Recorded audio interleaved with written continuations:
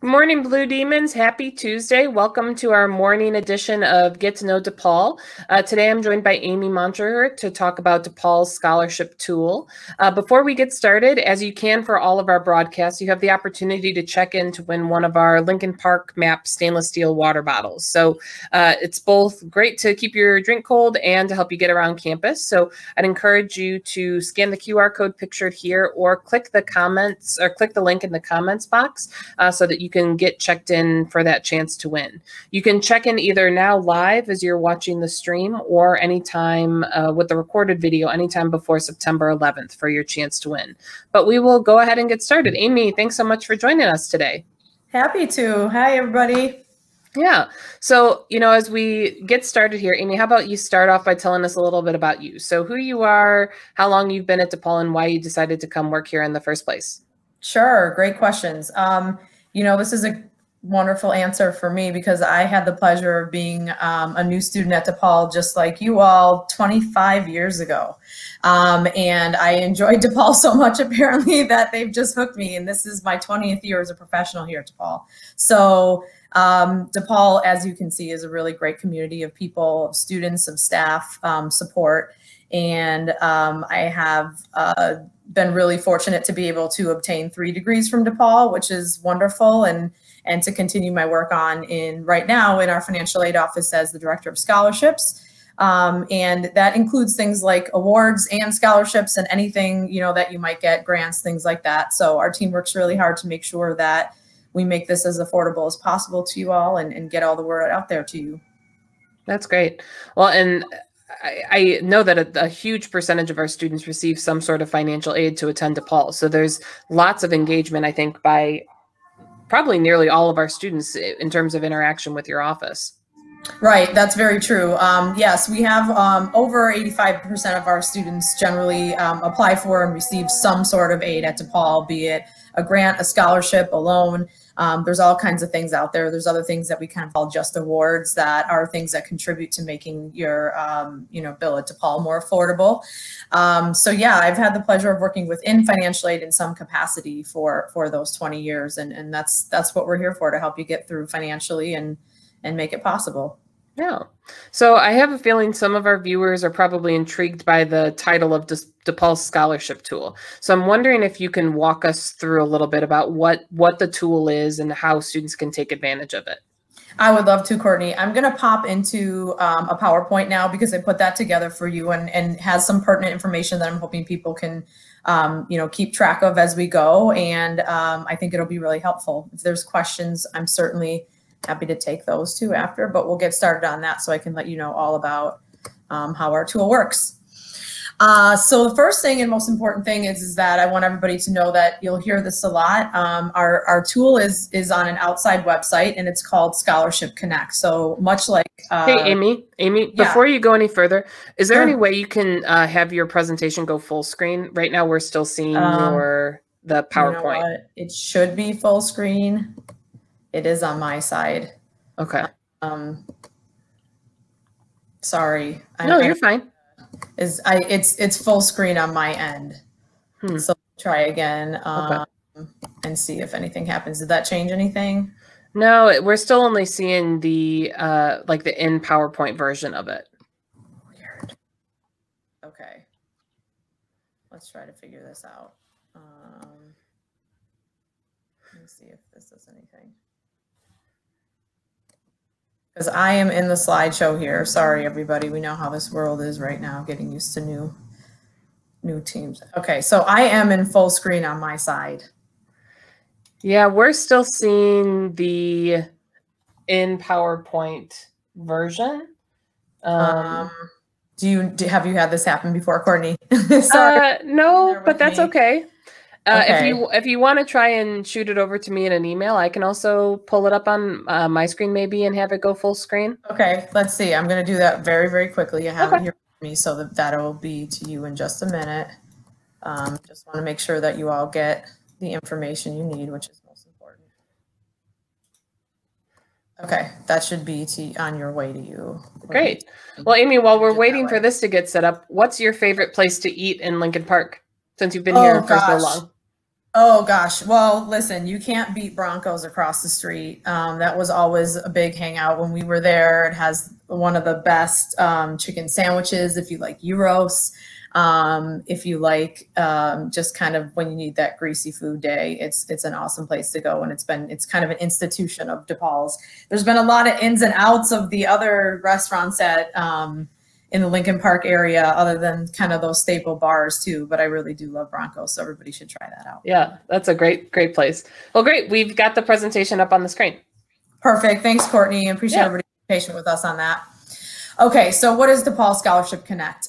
So there is a link within Campus Connect where you can get to it. It is an external site that we host because it has all kinds of applications available to you, but it's a versatile management tool that allows you as the DePaul University students to apply for donor-funded and university-funded scholarships. Later in time, graduate assistantships and things as you go to graduate school, but essentially education-related funds of any sort. So it's pretty much where you go to find any other additional support you can get through scholarship or merit-based awards. So the important part, and I think Courtney's been really great to have this all kind of on your ticker, but the most important part that you can leave with today is where you go to get that. At depaul.academicworks.com, you are able to, whether you sign in or not, you are able to search both internal and external scholarships. And you just use your Campus Connect credentials to sign in, so you don't have to have anything different to create a login or anything like that. It will recognize you as a student as soon as you do that. And it will prompt you to fill out what we call a general application. And that general application is something we ask students to fill out every year. The reason is we want to update your information, and we also, most importantly, want to obtain your consent to use your student record information to match you to scholarships. So that's the purpose of filling out that every year. And we gather things like your GPA and your major, the type of student that you are. We ask you to answer a few questions in the general application that give us information about some of your interests. And we use that information to match you to scholarships we've set up in the system that have a certain set of criteria. We're then able to either do one of two things, either match you automatically to a scholarship, which is pretty cool. You all don't have to do anything in that circumstance. We would just know that you match based on a set of qualifications. And then the administrators in that area would review everybody who matched and select their students to have that scholarship. And then there's other types of scholarships where you actually have to do an application process. And that would also be recommended to you. It would essentially say that you've met a certain set of criteria, but that there's more they're asking, like an essay or to upload a video or something of that sort. And you'd be able to fill that out and submit that application. So that general application piece is basically just to get more information from you that we don't have in the database that may be used to match you, like what type of high school you went to, or your heritage in some cases might be applicable. And then again, to obtain your consent to match you to scholarships based on that set of criteria. So we do ask that you do that every year. So this is your opportunity now to jump in there anytime soon to go ahead and fill out that general application and get it started. But essentially throughout the year, this is a process, and I'm going to explain to you how that works in terms of how, when, where, why you can apply for scholarships. So how can I apply and search for scholarships? So once you visit and fill out the general application, the system recommends those opportunities as I was mentioning. If you have more to do, it will prompt you to do more. You'll actually have a dashboard that will come up that you manage, where if you've started an application, it will have you in a drafted status. It'll remind you to fill that out. It'll kind of be pushing you, sending emails when you're getting close to a deadline. But you can also use, once you get in there, you can use that to search for scholarships with keywords. One thing I want to explain is that there's two kind of portals within here. One is a portal for the scholarships that we offer at DePaul, and another portal is for external scholarships. I'm sure that many of you have heard about organizations, maybe even your parents, where your parents work, or community organizations, or corporations. A lot of those types of places have what we call external scholarships. So it means they fund the scholarship, and they often are looking for students at any college or university, and will target by sending information to us about opportunities available at with their organization. So what we've done is we vet all of those, and essentially we give you kind of a summary of what the scholarship is for. We have keywords in there for if the scholarship is to support women in science, for example, you could search something like women in science and that would come up. And then essentially what we do is we link you to that application piece on generally that organization's site so that you can follow up and fill out their application. So there's a lot of really good ways and good resources in here for you to look for scholarships, both through the university and outside of the university with partners that have given us some of that information so that you know it's vetted and it's accurate. What is the best time to apply? So as I mentioned, every year on July 1st, we kind of start over for the new academic year, and we encourage everybody anytime after July 1st to fill out their general application. But what's important here is that we have what we call kind of scholarship season, which has just gone underway. And what areas are attempting to do is to have about a month-long time where they open the scholarship application process, and it gives you all about that month to jump in and to review applications or to fill out questions in applications so that you can apply yourself to scholarships available in those areas. So many of our college offices are what I'm referring to. So depending on what college your major is hosted in is really important. You can also search by those majors too, so you can find those things, but your college offices and our DePaul Central social media are great to keep up with as well, because we will generally be posting the dates that these scholarships are available. And they always have an email address to offer any assistance on questions students may have about their scholarships. What I'm going to pull up next is the list of those scholarships that are upcoming. So as I mentioned, it is scholarship season. So these are colleges and departments within colleges that host their own application processes. Again, which just means during generally about a month period in time, these scholarship applications open, and it allows you to go in to review, to submit applications should that be applicable to you.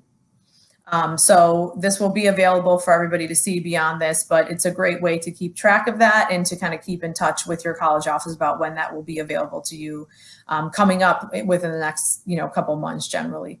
And the idea is that we hope to have these available so that areas can get scholarships awarded to you before we leave for the fall quarter at the latest. And then what you may be eligible for both this fall, the upcoming winter quarter, and the spring quarter, as most of those scholarship awards are divided equally amongst the terms. So you will actually be selected and awarded for this current school year for many of these scholarship processes. So exciting news, you may still have an opportunity to receive more scholarship funding throughout the year here. What I also want to throw out there, which is really important, is to get a little deeper dive into utilizing Scholarship Connect and these processes, along with making FAFSA awareness something within our Office of Financial Aid. We generally host some sessions. This year, certainly they're going to be virtual and not in person. We're sad about that, but we want to still make the information available to you all. So we'll be hosting scholarship and FAFSA info sessions where you'll be able to log into Zoom, and we'll do a little tidbit about information, again, regarding how you apply, both for FAFSA and for scholarships, maybe some tips from our financial fitness area on essay writing, things like that. And answer any questions you all might have. And it also gives you a chance for anybody who attends, you may be able to enter to win a Barnes & Noble gift card. So just a little encouragement to get there and to learn more about ways to obtain funding throughout the year and to make it through this first year at DePaul. So more information to come on that. We will be posting that on our social media. We'll be sending out email communication invites. So keep your eyes peeled for that information so that if you wish to join at that time, as we're kind of in the midst of scholarship season and FAFSA awareness coming up for, get this, next year already, we will be managing that piece through that. What I also have up here, which is really important, I think Courtney has that on the ticker too, but the most important is our contact for myself and my team, and myself and my team are listed here. I have the great fortune of having 3 team members who work with a few of our undergraduate colleges. So we're partners with them, basically to ensure that we get this information out there to everybody, that we make applications available, that we assist them in setting up the scholarship applications. But the most important piece here is to know our main box, which is that OFA scholarships at DePaul.edu. At any time, y'all can feel free to email us there. Even though we may be remote working right now, we are looking at that in regular business hours every day, and we do try to get a turnaround to you all within about a day. So we invite anybody who has questions about any of these processes or about Scholarship Connect itself, to find us and let us know what that question is. We are more than happy to help and get you all on your way. And that is about it for the quick overview. Just wanted to let you all know where you get things and how you get a hold of us if you need any answers to information. But that's about it. Yeah. Well, and I think that's really helpful for students to know, especially one of the things that we've been talking a lot about throughout this series is reaching out when you need help. And I think particularly what we're talking about right now, we're not only talking about students' financial situation in the current moment, but because college is expensive. There's loans, there's all Absolutely. Of these things. So students that are listening, I would highly encourage you to reach out and take advantage of this scholarship tool, because you never know until you try, and the dashboard that's available through the scholarship tool can really be helpful to help alleviate some of that financial burden. And we know, especially through this pandemic right now, it is taking a financial toll on all people, but especially college students in a very different way. So this is a great resource for students to take advantage of. So Amy, I know you've talked a little bit about the virtual, or that you all are operating from a virtual environment. Right. Are there any other ways that students should plan to connect with you or find information? I know you talked a little bit about it in the presentation, but just for the sake of reiterating for our students, are there ways they can stay connected? Sure, absolutely. We are under the umbrella of DePaul Central, so I'm always going to suggest, I know that there was another DePaul Central session, so hopefully people have heard about it, but DePaul Central is a connector to us outside. If you have a really urgent question, you always want to contact DePaul Central, and they can find us through that. We're happy to answer whatever we can through that. Again, in general for our team, we get to the answers in that OFA scholarships box pretty quickly. So if there's anything you might need, I can encourage you to, reach out to us through there. We do have information about our scholarships and about Scholarship Connect on our website. So DePaul.edu, you can just navigate through and find scholarships. It's financial aid and scholarships, which eventually leads you there. Which gives you some information about and links to that you've been given here as well. But you're right, Courtney. It's really important to never hesitate to ask a question in these cases. I think more often than not, in the time I've been doing this for 20 years, it's always encouraged, especially if you're confused about something, which is more than understandable. It's your first time around through all of this. Finances can be overwhelming.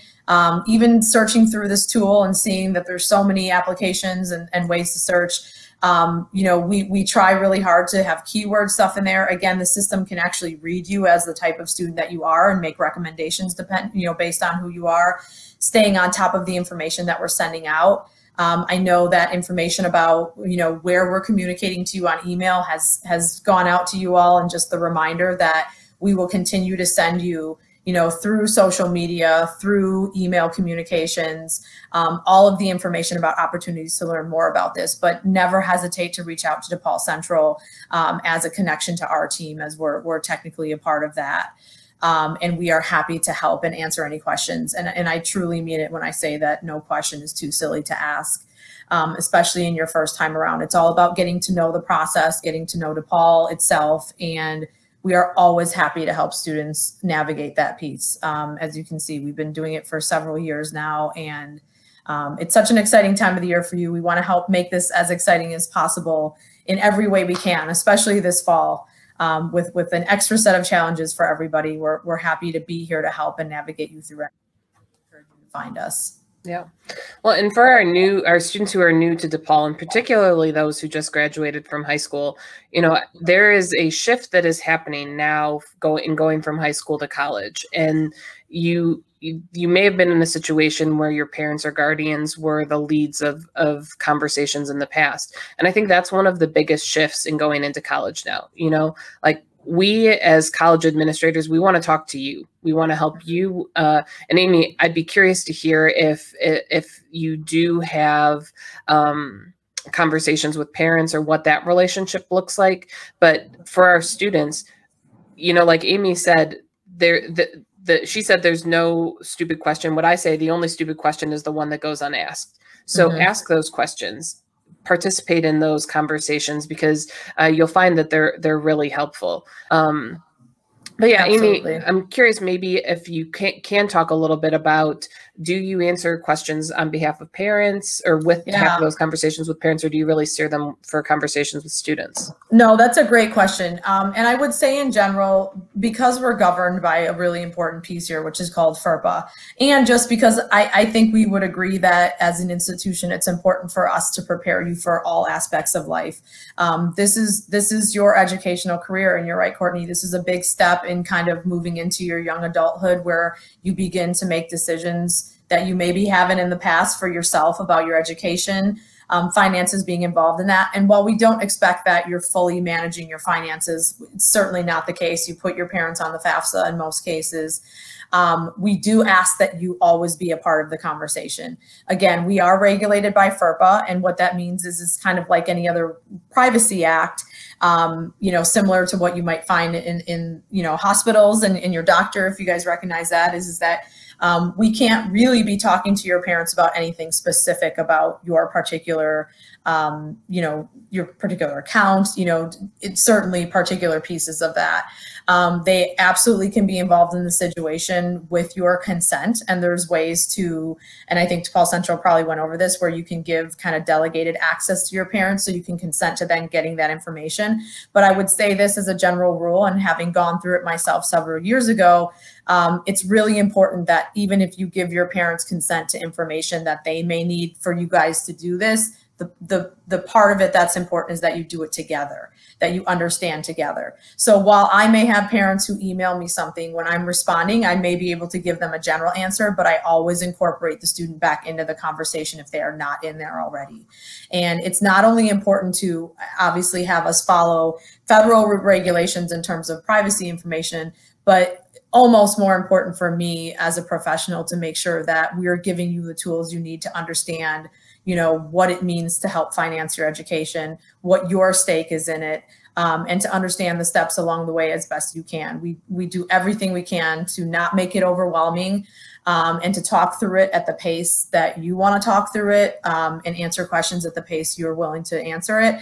But it's very important that everybody understands that the student is really required to be a part of the conversation, whatever that case may be. And that's just to serve to benefit you all to understand, how this all works. And how you're going to get through it, and I think that's a really important piece. So thanks for asking that, Courtney. Yeah. And Amy, we actually also have a question from one of our viewers. It seems like it's particularly surrounding international students. So is there a particular criteria for foreign or international students to be eligible for scholarships? Yeah, that's a great question. This comes up a lot, and it's important to note that if there is a need component, which requires a FAFSA to be on file, because that is the measure of need, then unfortunately international students can't be eligible for those, as they're in general, unless you're a filer. International students are not considered this, but there are particular statuses that can be FAFSA filers who are not citizens. But in general, if you are not a citizen and listed as an international student, you are only able to apply for certainly external scholarships and external or internal scholarships that do not have a need component. So there are scholarships out there that do not have a need component, and what that means is it's called merit-based. So it means all that the criteria is for that particular scholarship is a merit component. So maybe an involvement in something, your GPA, your particular program, you may have to answer a question about something, But if need is not listed in the description as a component, you could be eligible for those scholarships. If need is listed, which we try to differentiate those by putting that in the description of scholarships, this is another piece. I highly encourage everybody to read descriptions of scholarships. We try not to make them incredibly long so you can skim through them, but it helps you not, waste time applying for something that maybe isn't applicable to you. And to flip that, helps you find, those keywords, helps you find ones that would be applicable to you. So the long and short answer of that is that there are scholarships out there. There's not as many as there are that have a need-based component, but there are scholarships out there that international or foreign students could be eligible for based on the fact that they are merit only. Yeah, great. That's very helpful to know. Thanks for sharing that. So as we head towards the tail end of our interview, if there's any other questions from our viewers, feel free to post them in the comments and we can ask Amy live here. Or if you're watching the recorded session again, you can follow up with that email that's scrolling across the bottom. But Amy, just curious if you have any advice for our new to DePaul students, either whether they're a first-year student or a new transfer student, either as it pertains to obtaining scholarships or just generally as a college student here at DePaul. Yeah, absolutely. It's fun because I was able to be that at one point, and I know that life has changed a lot since that time, but I do think that DePaul offers so many great things. I mean, the fact that we're in a session like this now that Courtney and her area is making possible for you all is something I would say take advantage of everything you can in terms of getting to know DePaul and getting to know what college life is going to be like. And again, I have to say that with a grain of salt because I know we're all going through something a little different, but how amazing that we're able to still get this information to you, hopefully, in a really straightforward manner, in a way where you can take advantage of the resources DePaul has. I will promise everybody in the time I've been here, which is a reason why they still hang on to me, is that everybody at DePaul is here for you and here to help you get the answers to things, to make this an incredible experience for you at DePaul. We are truly committed to that. So most importantly, take advantage of all of these resources, jump on here, worst case scenario, find and ask questions to anybody who's available to ask questions. We're happy to answer. And I would just say, have fun. You have a great backdrop in which to learn, not only academically, but to learn about life and all the things that you're going to need to. And that kind of goes along with me encouraging everybody to be a part of the processes with your parents as you learn this, because I promise you it'll be important information that will prepare you for life beyond DePaul. I know it seems far away now, but every little thing you can get to help is something that's going to be something you can carry on. So just take it all in, enjoy it. And let's hope we're back on campus soon so that you can really enjoy in person all the great things that DePaul has to offer and get the real feel of the energy of our amazing DePaul environment and community. Yeah. Well, and one of the things we've been talking about through all of these interviews is, while yes, we're in a virtual environment right now, this is your chance to create your foundation.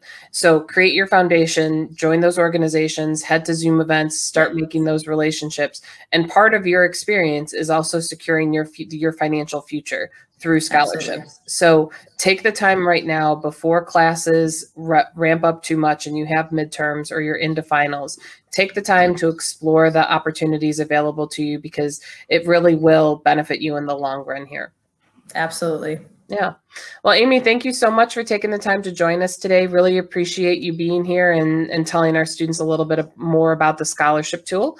For our student viewers, if you didn't have the opportunity to check in on the front end of the interview, you can still check in by scanning the QR code pictured here or by clicking the link that's available in the chat feature. This Get to Know DePaul is part of our Welcome Week offering. So between August 26th and September 11th, we have over 165 offerings available to students. So you can see the full calendar of events by visiting welcomeweek.depaul.edu. We'll be back with our next Get to Know DePaul session at 4 o'clock, featuring our colleagues in financial fitness. So again, you'll be able to catch those sessions live from the student involvement or Res Ed Facebook pages. So in the interim, we've also got a couple of evening activities planned for you that we want to make sure are on your radar. The first is our paint and palette. So this is a unique opportunity because you actually can participate in the event one of three ways. First, if you're a student in quarantine, you have the option to request a kit to be delivered to your room by completing the form for that specific kit request. If you are a student who is doing classes remotely, you can, sorry, I'm about to sneeze. If you're a student who's taking classes remotely, you can request a kit online to have it delivered to you. Or if you happen to be in the Lincoln Park area, you can stop by Student Involvement today, Tuesday, from 1 to 5 p.m. to pick up your kit as well. So we'll be here handing out kits for that event this evening. Then tomorrow night, we're having a video DJ dance party with the Throwback Time Machine called the Welcome Week Remix. So you'll be able to experience that live and request songs and connect with other students from around the country in this virtual event as well. But again, just one final plug to get checked in. But in the interim, if there's anything else that you need from us, from the scholarship office, from student involvement, feel free to let us know, but we will see you later today for our 4 p.m. session. Bye-bye, everybody. Thanks, everyone.